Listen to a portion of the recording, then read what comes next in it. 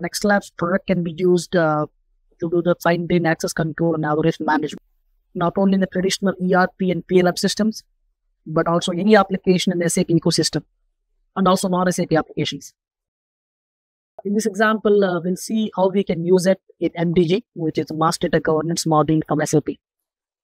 Basically, MDG is an integrated tool to create, maintain, and manage, and also distribute master data to the entire enterprise organization. It has a lot of automated workflows and approval process predefined that basically helps you to reduce the cost and effort required to either consolidate or harmonize master data, which actually helps you to bring more quality into the data. In this example, we'll see how we can implement fine-grained access control within this module. So we took an example of product master data, where you have a set of products. Out of those products, there are certain restricted products which belong to a specific product group. Again, the differentiation between restricted versus non-restricted can be defined in multiple ways. In this example, we used an attribute which is out of the box from SAP. That's called product group. Apart from that, we could also use, there is a tool out of the box from the product that you can use to classify the data. So you could choose to classify certain materials as restricted versus others. So in this example, I have taken two users, BOM Engineer 1 and BOM Engineer 2. So BOM Engineer 1 is a restricted user. He cannot see restricted products belonging to the product group. Whereas BOM Engineer 2, he has more privileged access. So he can see all the products, including the restricted product data. Let's take a quick look how this can be done in the system. I'm going to log into the MDG module in SAP as a BOM Engineer 1.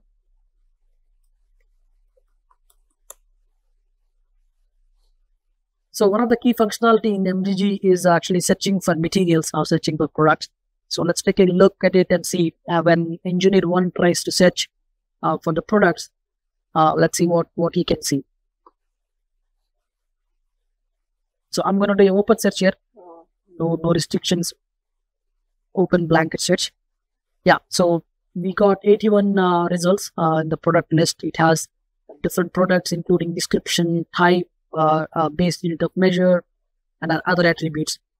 So the requirement here is that Engineer 1 is not supposed to see the restricted materials that belonging to material group called 01. So as you can see the attribute here called material group. So it has multiple values. You could see 02 and 003. So this user should not see any material that belongs to group 01. So we classified 01 as the restricted group. That's why you should not see it. So let's take a look. Let me do a quick filter here to show. So actually, if you look in here in the filter itself, we don't see 01 as the possible value, because all those restricted data has been filtered out when when the search results came to the application. So let me try to do an explicit explicit filter and see what data you get it. So I'm gonna include 01.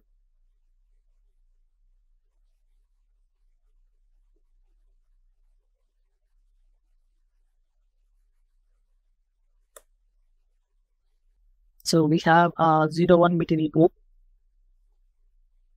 and then let me go ahead and search for that.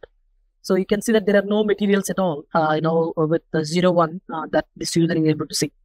So let's take the similar search using BOM Engineer 2, who has more privileged access. I'm going to log in into a different session here.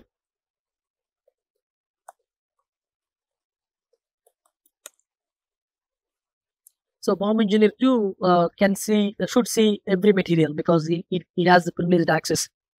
So let's do the same search again here.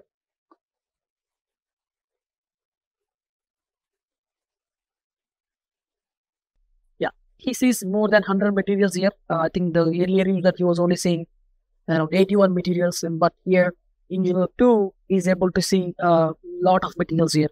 And you can also see that the material group 01, which we classified as a restricted group, those materials as well he is able to see.